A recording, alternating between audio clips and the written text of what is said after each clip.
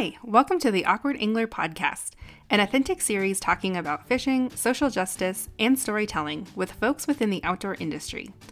I'm your host, Erica Nelson. My pronouns are she and her. I'm a self-taught angler that is passionate about sharing my learning journey. I am also a Brown Folks Fishing Ambassador and organizational leadership developer with incredible amounts of optimism. Understanding that we all have something to learn from each other, this podcast is for the aspiring, the beginner, the mediocre, and the expert angler willing to learn new skills and how to be a better ally. Working through hard conversations can definitely get a little awkward. We fumble through them and worry about getting it right. It's time to step out of your comfort zone and start getting awkward. This show is for mature audiences. Be sure to follow for updates on awkwardangler.com and on Instagram at awkwardangler.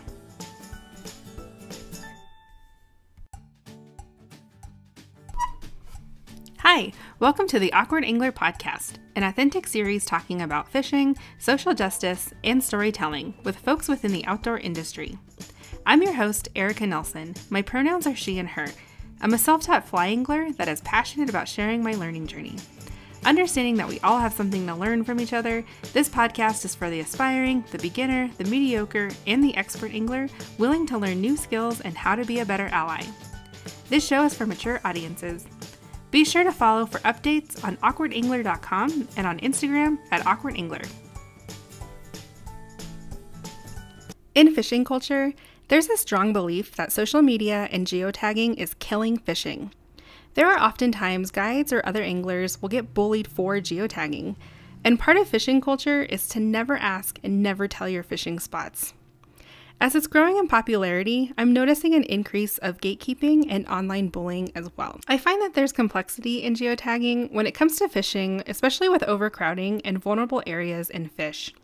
I'm looking to break the barrier as it's oftentimes taboo to even talk about, and I observe strong opinions and fixing blame take over.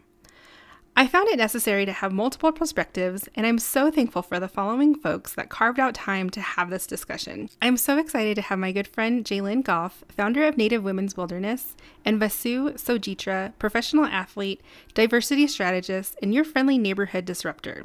I'm also excited to welcome back Anna Lay, fish biologist, and Marco Kamimura, owner and founder of Xicanx Fly. There's an article written called 5 Reasons Why You Should Keep Geotagging by Danielle Williams, who's the founder of Melanin Basecamp, and we reference this article throughout our discussion. All links and resources are on awkwardangler.com. Hi, Erica. Welcome, everyone.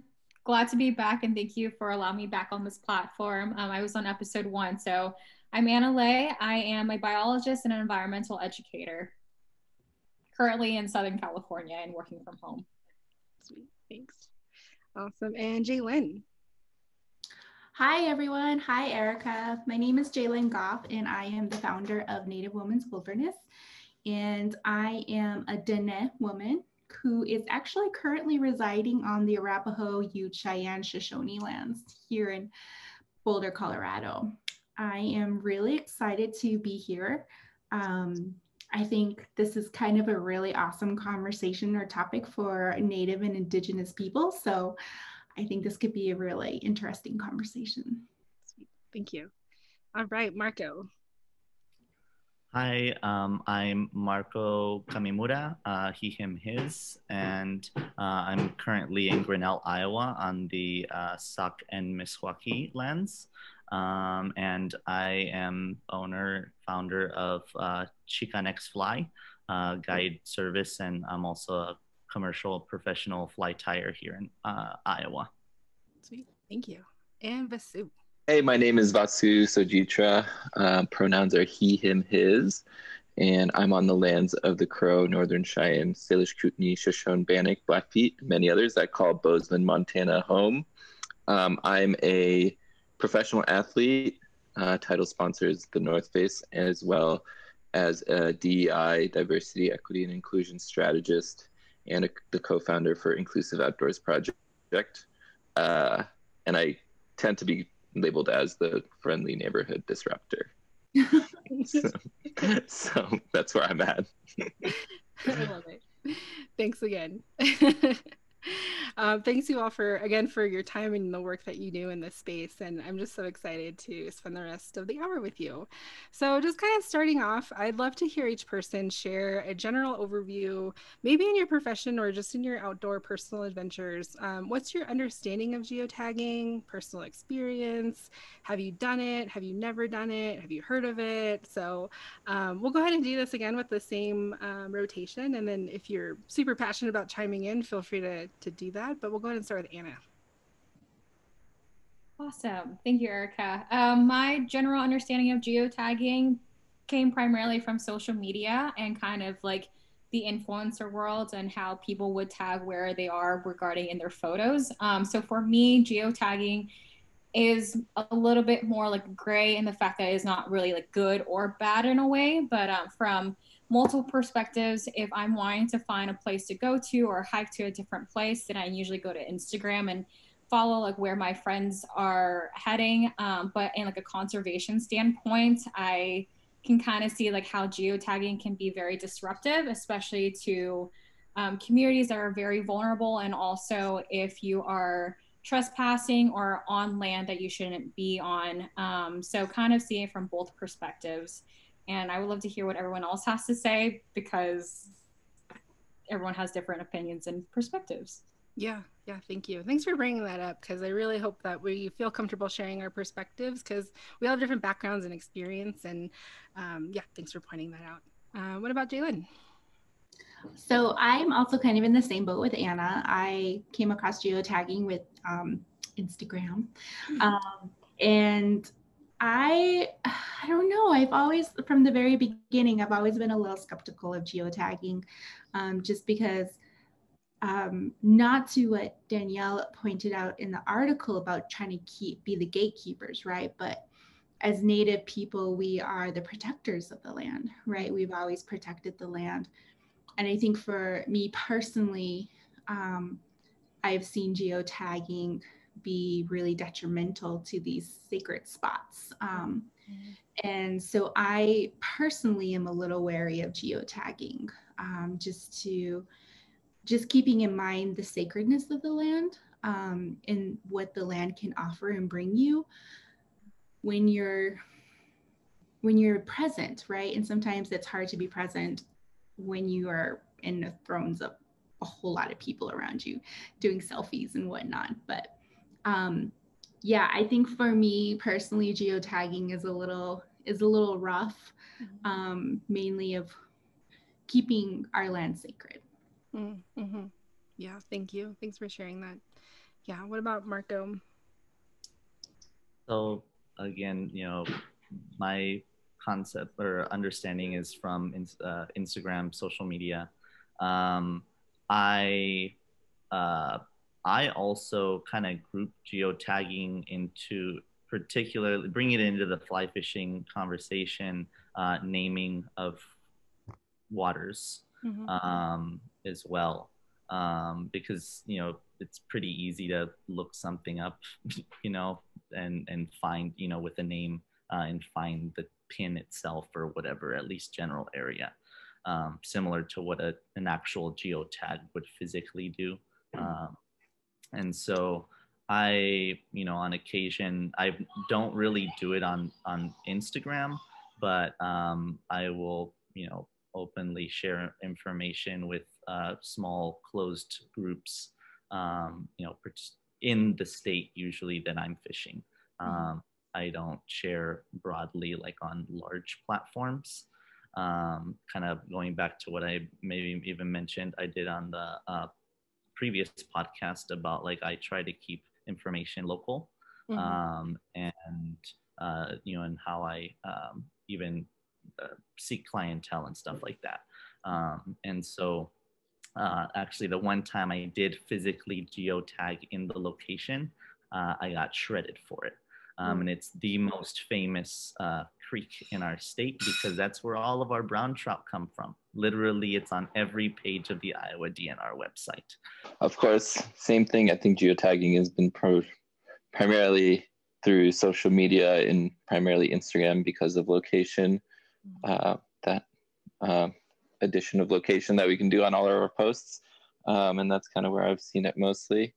And my concept of geotagging is kind of based around it being kind of this cop-out band-aid scapegoat to like point fingers at, instead of trying to really resolve the limited resources a lot of Native communities that have resources to protect the land, or a lot of land management communities or organizations have to either educate the population that might be coming there, or other various resources to be able to try to, again, protect and steward the land that's around. I don't personally think,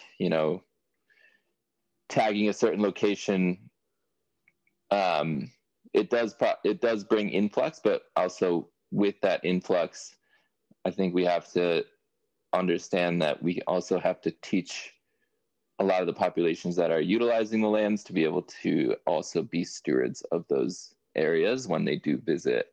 But I don't think that's been really incorporated into any kind of education system within the US. So I'm kind of looking at it as like this Band-Aid thing that people are pointing fingers at. I totally would resonate with all of those perspectives as well. And I think one of the things that I keep running into is that blaming. It's that fixing blame on, newbies or just visitors. And there's really not a whole lot of resources out there for more education for people, especially when new anglers are entering the sport, and it's really difficult to figure out like where to go, and then there's like this other educational component of how vulnerable is this area, right? So, this is a question for anybody. How do you balance these issues, right? Of protecting vulnerable areas, sacred places, but also not limiting access for new folks trying to get into fishing or hiking or recreation? How do you balance that? I think for me, I kind of balance it, and I think to myself, is this a place where I feel comfortable that a lot of people can come and traverse on and explore? I have been to different dwellings, ancient dwellings within, Bears Ears or various canyons along the Grand Canyon and whatnot in Moab. And there's times where I've taken pictures because I'm also an avid photographer, where I have to think of the land itself. Like, if I'm on a trail in Rocky Mountain National Park, no problem, right? But if I'm on this trail in the middle of Moab, in the middle of nowhere, and I've done an extensive amount of research to get to this particular dwelling, I typically wouldn't share that, mainly just to keep the place sacred and beautiful and clean. Where I'm at is having more personal conversations with people. I mean, it's definitely time consuming and energy intensive to be able to let them know, like, this is a sacred place. It's a very, fragile place. Maybe it's like on top of a mountain where, low traffic is necessary. So the plants and vegetation can still thrive. That's kind of where I'm at, but I'm also in the perspective that I think we still have to teach people to be stewards, so then they can find their own spaces instead of like finding those secret spots, like pretty much finding their own secret spots, which then they can try to like utilize, like, oh, this is how I, researched this area, and this is what maps I used, and the skills that come with finding these more like remote locations that many people might not know of, instead of just like throwing it out there. Mm-hmm. So that's where my head's at. I want to build off of what Vasu just said about kind of like educating different people so that they can find their own space. I believe, as an angler, and I feel like, as an intimately relational angler, like with the land and the waters, like there's certain areas that called to me, like that I feel that I have a true deep connection with. And those are waters that I make an intention to grow in deep relationships so that when the time comes, I can speak for them in the right way, in a just way. And I feel that a lot of people that spend any amount of time in natural spaces or on the land, like, feel that as well in different ways. And I talk about, like, to me, like with my clients in particular and with just people in general, like, choose. I think I mentioned it even in the last podcast, like, healing doesn't come until you form that relationship. And the relationship to me is through knowledge, but, like, intention and love and, like, I guess learning, right? It's the educational components. The more we learn about the land, and with the land, the deeper our connection grows. And the more places that you're able to kind of put under that umbrella of learning and connecting with, I suppose, the more refined your connection will be to certain areas. And that's how we become protectors, in my experience. So anyway, that kind of struck that with me. And I think I like to echo off with everyone what you all just said. I think as an educator, when I'm bringing up my students to these forests or to these rivers and kind of exposing them to the very first time that they're seeing a salmon or being in a forest or being out there on a hiking trail, and kind of showing them how to be stewards of the land and bring back that reciprocity that we have long forgotten, to, take care of the land so the land can take care back to you. And for these students or some of these folks, they are, 12 years old or in their teens and never had been out there. So me being able to share that with them is such an awesome opportunity. But then also, I think I talked to Marco about this the other day, is that social media wasn't a thing back then. So like when you're finding these places, you're putting in the work yourself, and other people from around the world in different states aren't flocking to this one popular area due to Instagram or due to social media. So even though like education is out there through interpretation and historians and naturalists, it's like there's only so much you can do. And like the whole geotagging or gatekeeping is kind of an unfortunate event where it's like you're punishing the few that's like ruining these places because they're flocking and they're not stewards of the land.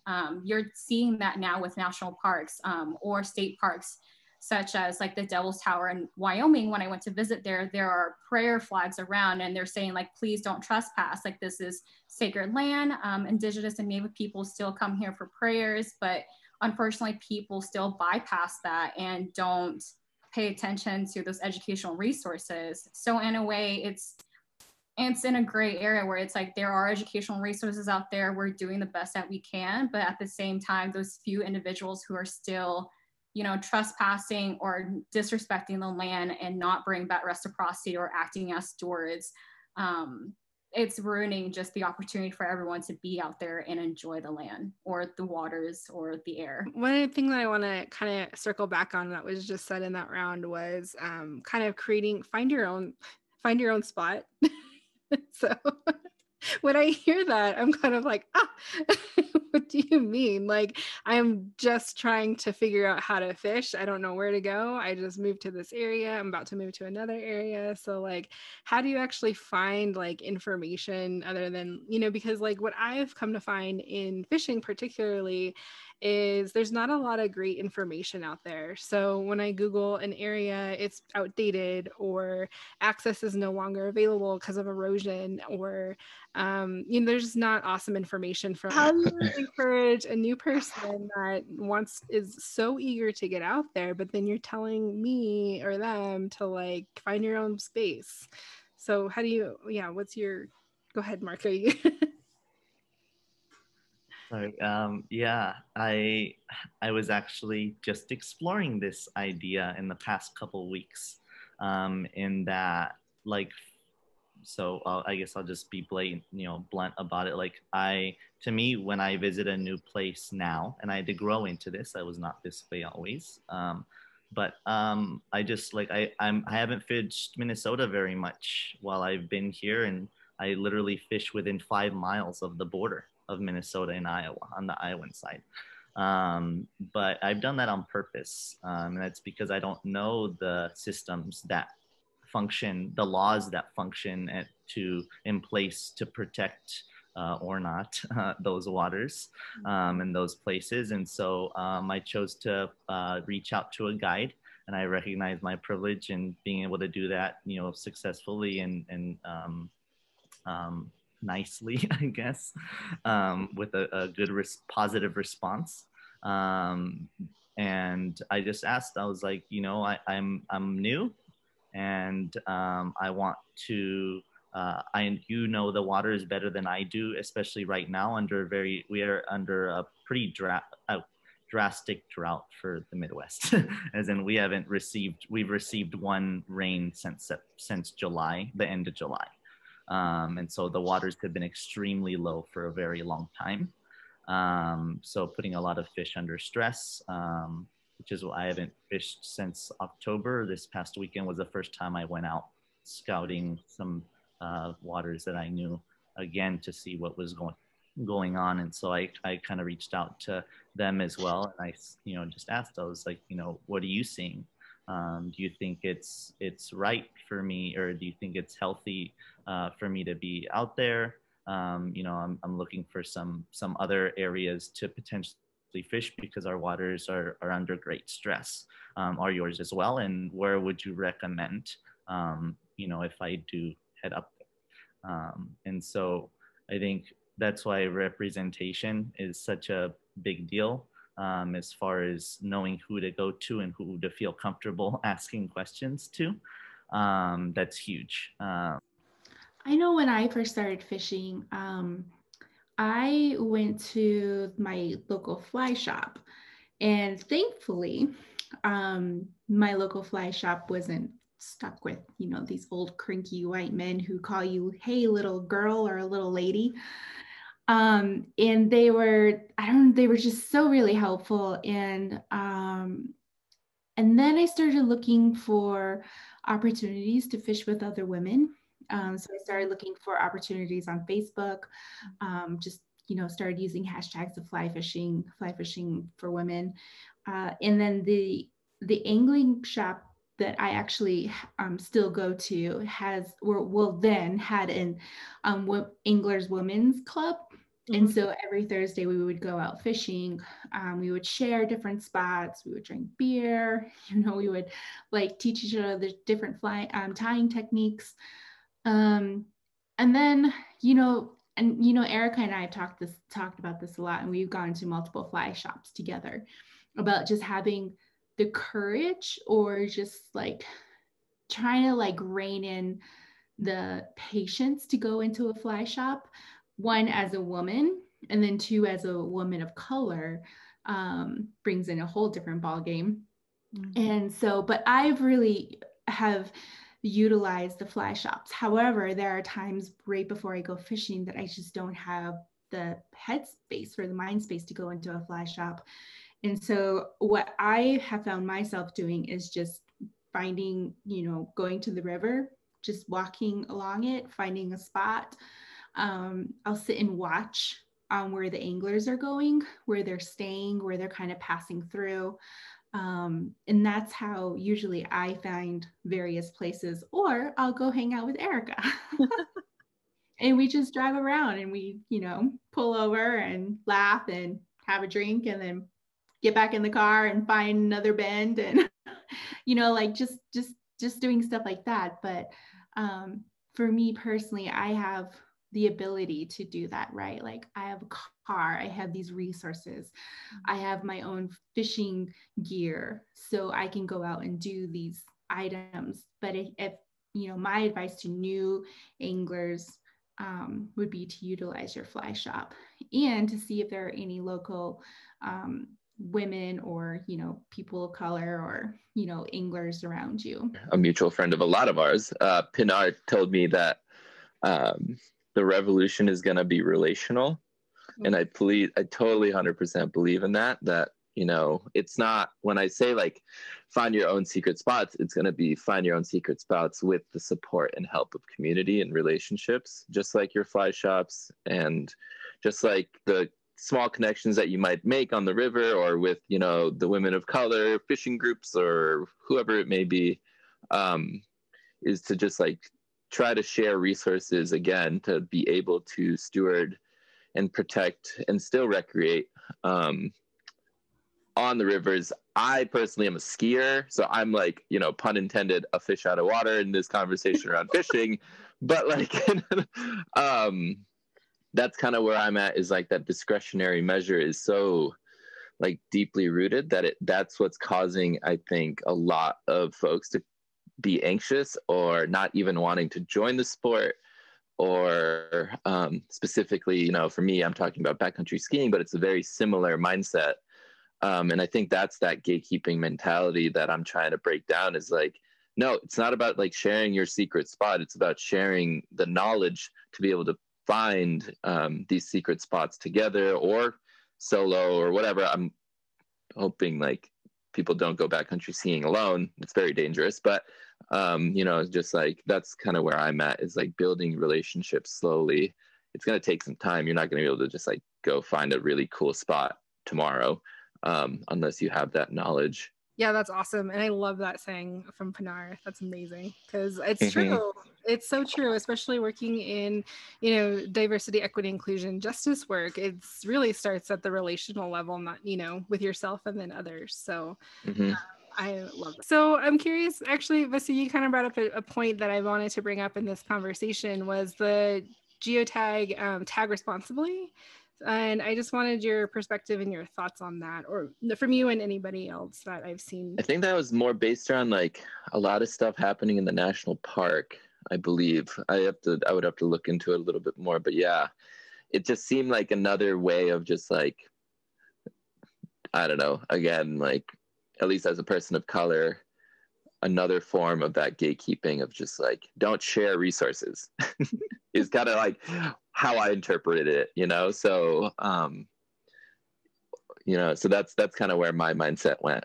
It could have been, the intentions behind it could have been completely different, but that's kind of how and it seemed like Danielle might have taken that, or other folks in the Jackson community that I've talked to have taken that as folks of color themselves. I definitely perceived it as satirical, right? Like, or like, you know, some off-brand, like, don't come here, like, don't try and find this place, right? Because I'm telling you, I'm not going to tell you, right?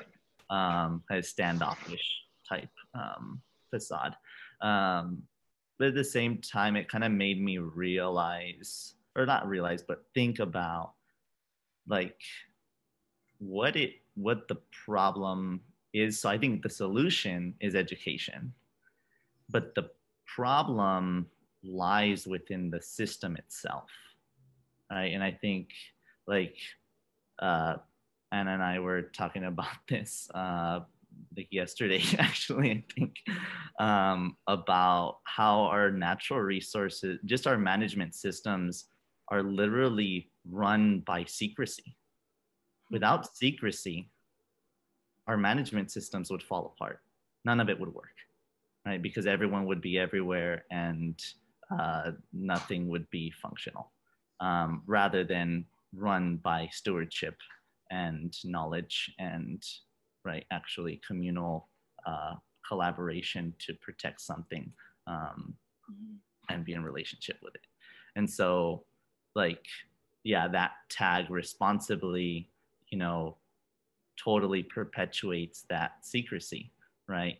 The problem, which also leads to or is directly connected to the privatization of land, which is actually I was just talking to a local knowledge holder from where I fish here in Iowa, and he's born and raised here and has known our waters for a very long time, and he's an ecologist, and so he's also has a kind of a unique perspective on that. Still white, but a different perspective than most. And he shared how he believes, and I validate his experience, right? And understanding of the system, because this is exactly how it's supposed to function. It brought so much clarity that I just didn't even expect it coming from that conversation. Mm-hmm. But he was like, private water actually has protected our state, like our trout fisheries, for a very long time, because what it does is him explaining this, but what it does is it allows people to fish in the public areas, and the fish move, and they take refuge during certain times of the year in those private areas. And then they are allowed to basically repopulate, right, those public areas for when people see that there's fish there. But what people think is that, they're just, the DNR just putting fish in, right, all the time, and they're always going to be there, when it's a misunderstanding of the way that the fishery actually functions. However, I'm not saying that privatization is the answer. However, I do think that is the form of management that we have in place right now. That we are leaning so heavily on the exemption, the extraction of people, right, from the space, from the land, that's our only answer. Mm-hmm. Like, are you? To me, I'm like, are you kidding me? Like that. So that's what you want to uphold for the rest of eternity, right? Extracting people from the land. Mm-hmm. That sounds ridiculous to me. I mean, and not to, again, discredit the person I was talking to, his experience and the way he's been taught the system, right? Mm-hmm. However, it is not working. And it's not going to be working, because we are seeing more and more and more people interacting with the land, recreating with the land in different ways. And so unless you get two options, right? You continue to push people away and say, no, you're the problem, or we greet them and actually, share and say, we were like, the whole point is we're supposed to be here. We're supposed to be on the land and interacting with it. And so if, it all starts with, I think, and Vasu had he mentioned it in his post, like human rights. Access to the land is a human right. And I don't know, I haven't come across anyone who would deny that. And so if that's true, and if that is the foundation of any argument or of any management system, natural resources management system, then privatization is not an option. It's not. But, I think that right now, considering where we're at, I think it's also important to realize that is the way our system functions, and that it can be, it can be helpful to understand that in, I guess, thinking about ways to move forward. I saw the tag responsibly tag a while ago on Instagram, and I was like kind of triggered. I was like, like, here we go again with some marketing scheme. Tell me what to do or what not to do, And then I was like, I'm going to tag all these places wherever I go and however I want, so my friends can see. Yeah. But then I kind of like took a step back, and I was like, okay, hold on. Who started this and why is this in place, right? Because there is a reasoning behind whatever there is out there regarding social media and marketing. I'm like, this is another marketing tactic. And then I think going back to what Marco mentioned was just like, this is tag responsibly kind of goes back to the resource management or kind of conservation side to things, because I believe it came out when a bunch of influencers, and I call them like negative influencers, because there are influencers who are like change makers, like all of us, right? Who are like out there, like raising hell, pushing down boundaries and breaking down walls. But then there's also those like trendy influencers from Southern California who are going to these places and, taking cool pictures and not really being stewards of the land and not providing anything back to the community and just pretty much taking whatever they can and then leaving, right? So like for me, like that tag responsibly is like, please, like, let's lessen the crowd that we see here, even though it's an incredibly beautiful place. And if someone slid into my DMs and asked like, hey, where can I go hiking? Like I saw you went to this beautiful bridge. Do you mind telling me? I'd be like, yeah, go ahead. Like, here's this GPS coordinates. Here's how you should get there. Here's what you should bring. Here's what to pack. I'm all about sharing these locations, but you know, like I don't want an influencer who has like hundreds and thousands of followers to promote trampling on wildflowers who are barely there throughout the years, you know, and like, or going to these famous fishing spots and trashing it. And you see that now and again, where these places that used to be so secluded and private, even though it's on public land, are now being trampled by a bunch of people who are trashing it and finding ways to destroy and pretty much like deface a lot of these natural structures. And so for me, like that tag responsibly, even though it's a kind of a gatekeeping, it's more on like the conservation side for me of saying like, let's lessen down the amount of exposure this place is having so it has a fighting chance of, you know, becoming more sustainable for future uses. Because I would love my kids and my kids' kids to see these places in its natural form, to have these like areas to enjoy and actually see it for what it is and not have to see it behind a gate, you know. And now you see that in Redwoods National Park and even Yosemite National Park, where now hundreds and thousands of people every single year want to climb up that giant granite statue. And now they're closing it and having permits because our oils on our hand are kind of degrading that granite, you know. And now I'm seeing redwoods from behind a fence structure. And it's like, this is not how I want to enjoy our natural areas, but also I understand why it needs to be this way. When I first started seeing tag responsibly, it was mostly from white skier bros in Jackson skiing like very, I guess, unique lines within the park.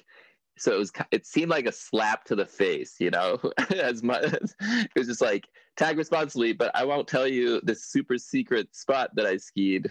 It's like, it's kind of a, I don't know, it just seemed very condescending and like, again, just like glorifying their knowledge over the knowledge that we all might have or might not have about those resources. Yeah. Yeah, thanks for adding that. And actually that brings me to another point that I want to talk about is gatekeeping racist? And Vasu, you were recently a meme on a fly fishing account. And good job, because you're changing and shaking shit up. So I applaud you for that as well. So just curious on anyone's thoughts to chime in on when you see that or when you hear that. You know, and a lot of that was in Danielle's article as well. That was the leading first bullet point, is that geotagging is racist. So what are some thoughts and reactions to that statement? I have a question for Vasu, if that's okay. Do you fly fish? Why are you on a fly fishing account in the first place? I have no idea. I got pulled into it. No idea. My understanding / experience with geotagging becoming racialized is through the fact that it's almost always white folks shaming folks of color for geotagging, and other white folks, but rare. And I mean this publicly, right? Like, you know, I've certainly offered a perspective, you know, to folks that I've seen either name or tag someplace, and just offer a different perspective and say, hey, you know, here's some information around this area. You're welcome to do with it what you will, in a private message. So yeah, I think that like folks of color are way more likely to get publicly annihilated for this. And yeah, I guess that's part of my understanding. I've seen it happen to other people. I've had it happen to myself as well in multiple different contexts. Yeah, sorry that happened, and thanks for sharing that. I like how what Marco said of how geotagging started perpetuating into more of like a savior complex in a way, of when back in the day when geotagging was like kind of a conservation movement of like, let's save these places. Now it's more of like, I'm going to gatekeep these places for my own enjoyment, because of the Chads and Kevins of the world and the Karens. I know I'm going to get canceled for that, but it's okay. But I'm like, we're seeing it more than ever, right? Because for me, it's about accessibility. And, you know, if I want people in suburban neighborhoods and kids and stuff go out to these places, I would like them to have the opportunity and the accessibility for finding these places. And I like how Marco said it's like becoming more of a harsh rhetoric towards people of color. And that's so completely true, because there's like accountability on both ends, but now it's like we're sharing it for other BIPOC folks to go and have these places and have a fighting chances to go see these places. And yet we're getting canceled for it. And we're getting, you know, DMs with like hate mail and hate messages of saying like, don't release my place. And it's like, it's not your land to begin with. So without that dialogue or that discussion to be had, it's kind of like that cancel culture, or it's just like Karens and Kevins, you know, throwing a fit at the grocery store floor of not wanting to share their places or their happy spots. Yeah, definitely see that. I think you bring up a really good point, Anna. I was just thinking while I was reading the article and just looking at Vasu's post and just kind of thinking about all of the meetings I've been in today regarding land, right, and the future of it.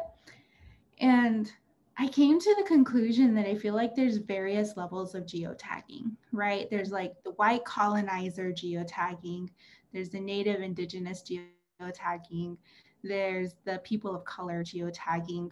And, you know, I think there's a lot of shaming involved throughout our communities. And one thing that's kind of hard for me is to kind of sit and watch the shaming happen within our communities, because, you know, we all have different stories, right? We all have different relationships to the land and the water. We all have a different ancestral past, and we don't know these stories, right? We don't know the background behind these things. And so for, you know, me as a Native woman who is grounded in the land and who educates and encourages people to get on the land and to, you know, we have a saying like this is the land our ancestors walked on. And so I feel like for me, and I want to kind of go on a limb out there for our Native Indigenous communities, geotagging is, you know, a different version for sure than the white colonizers.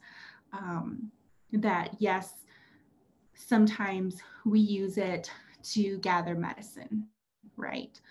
Sometimes we use it to gather strength because this land is strong in its presence or whatnot. And sometimes we don't geotag at all because we want to keep these sacred places safe, and we want to keep the sacredness within that land, within that like certain spot. And I'm sure it's different for, you know, our Black community, our Asian community, our Latino community. You know, we all have different ties to the land and the waters. And so geotagging means many, many great things. But unfortunately, we are still stuck in the white colonization world. We are still stuck within that language, right? And there's, you know, Marco talks a lot about the relationships and, you know, Anna with education. Where is that right now? We're still working towards that because we are still stuck in white colonization in how to use our vernacular, right? And I love, you know, you thinking about it with Pinar, who's a non-binary person. They have so much deepness and connection to the land, right?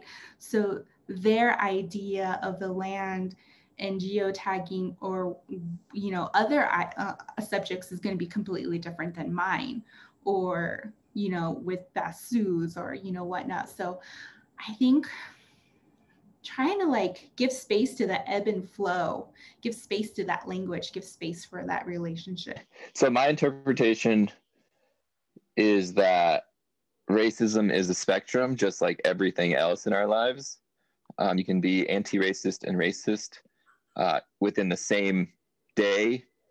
I personally think, like, you know, if we just arbitrary example, if we're, you know, driving a car that uses oil, like it disproportionately impacts people of color, so it's racist.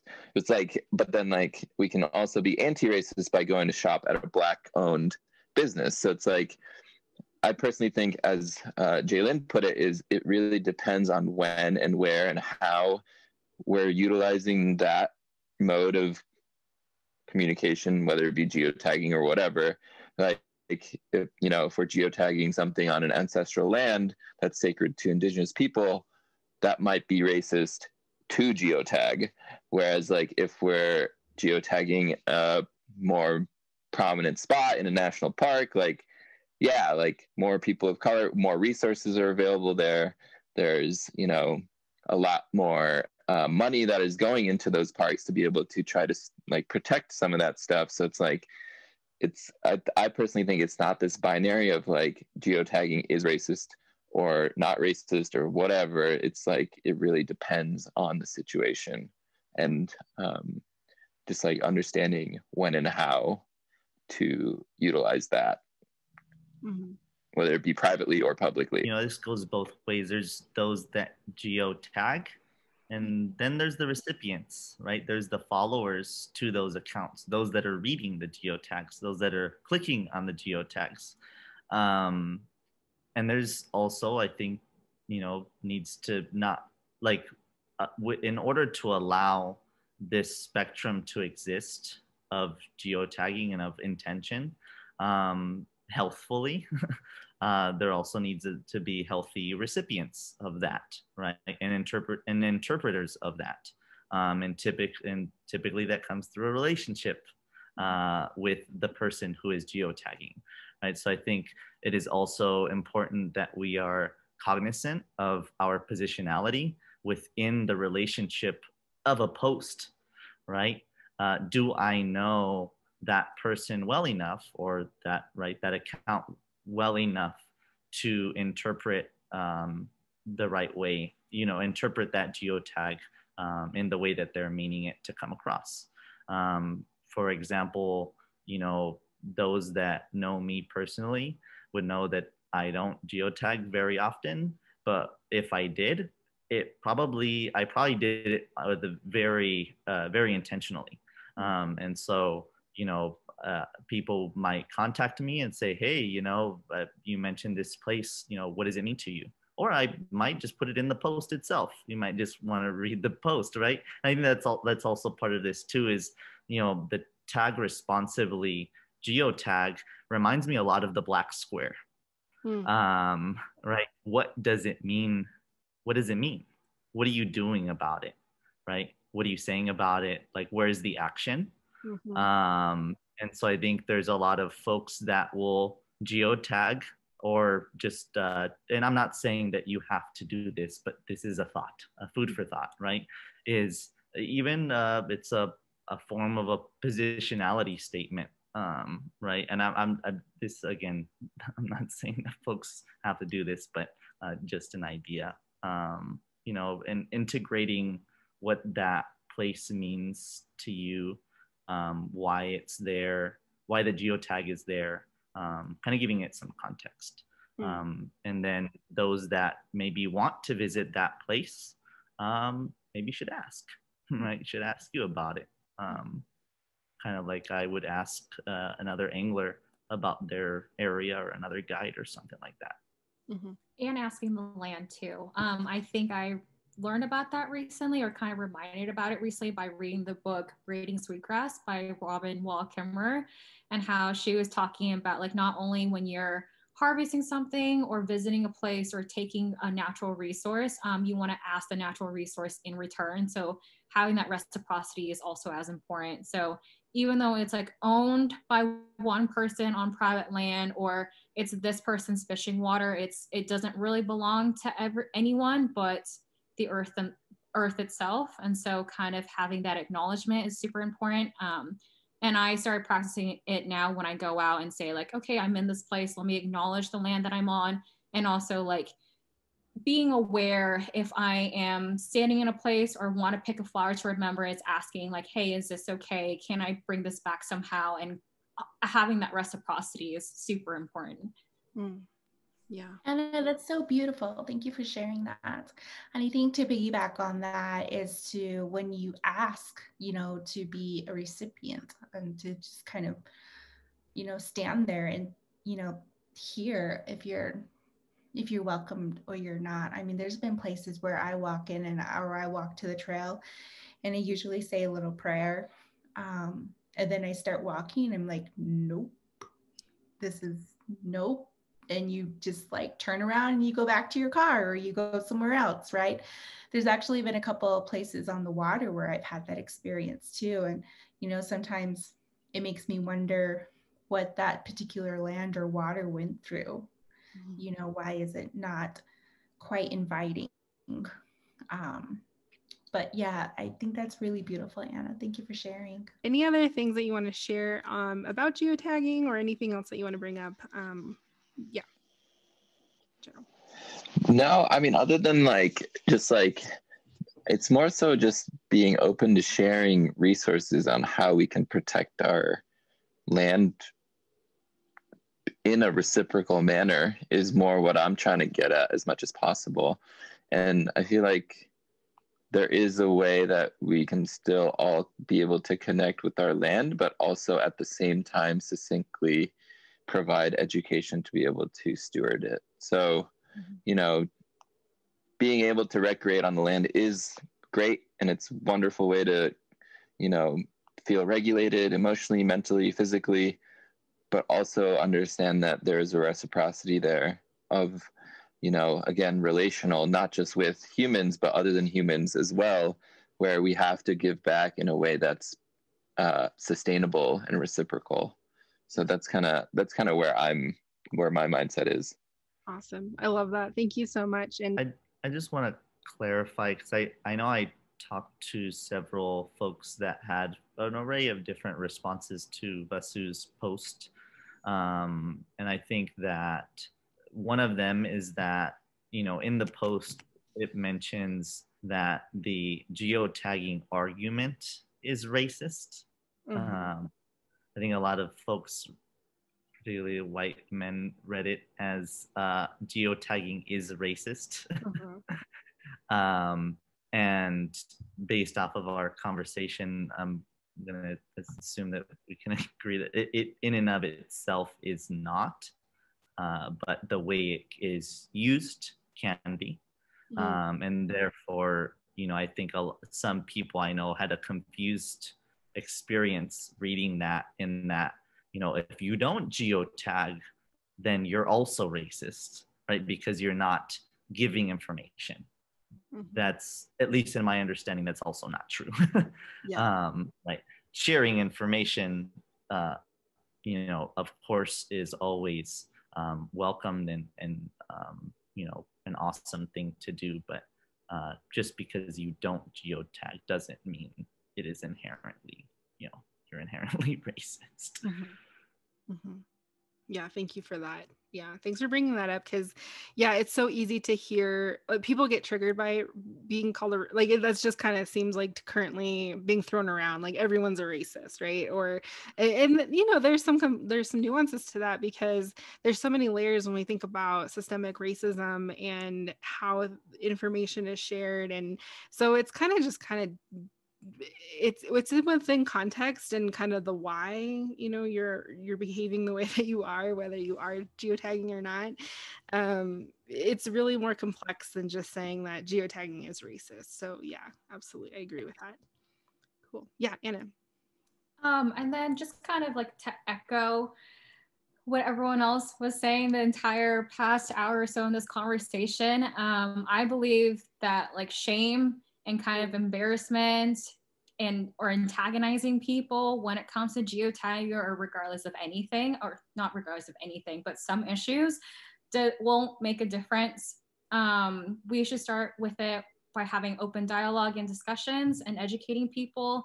So like if we are victims of geotagging, or if it's harmful to a place, or we see it happening, or we're personally doing it ourselves, I just want to kind of challenge people to kind of sit down and reflect like what geotagging means to you and how your biases are playing a role in it.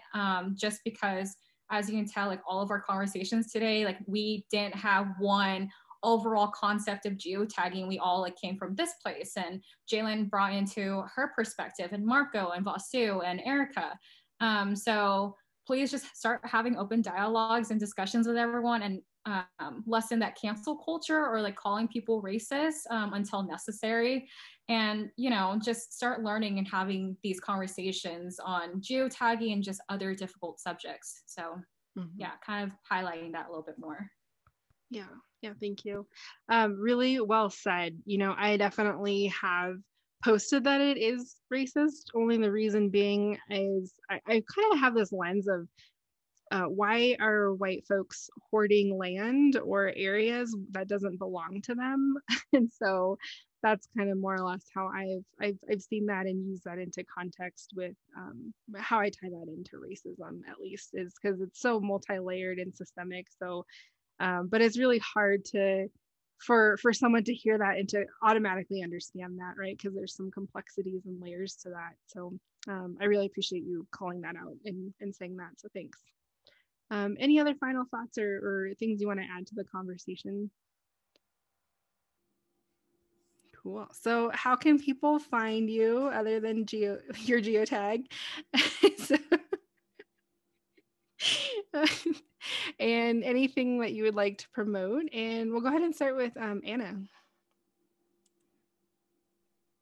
So you can find me at Anna_venturing. I have a website coming soon that I will release on my social media accounts.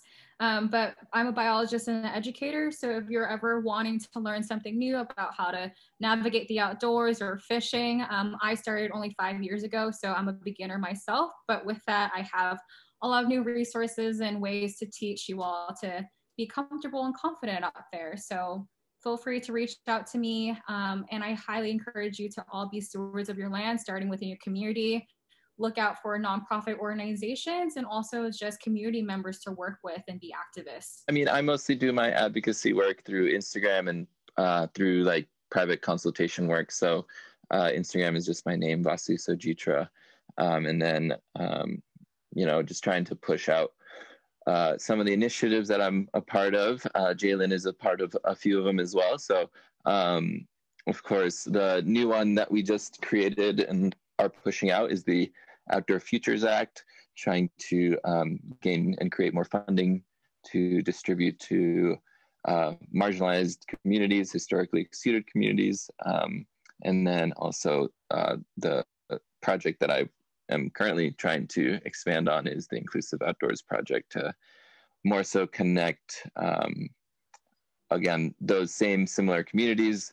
The three populations we're working within is folks of color, Black, Indigenous, people of color, disabled or adaptive, and then the queer LGBTQ trans community as well, to connect them with mountain sports like ice climbing, backcountry skiing, mountaineering, alpinism, and rock climbing.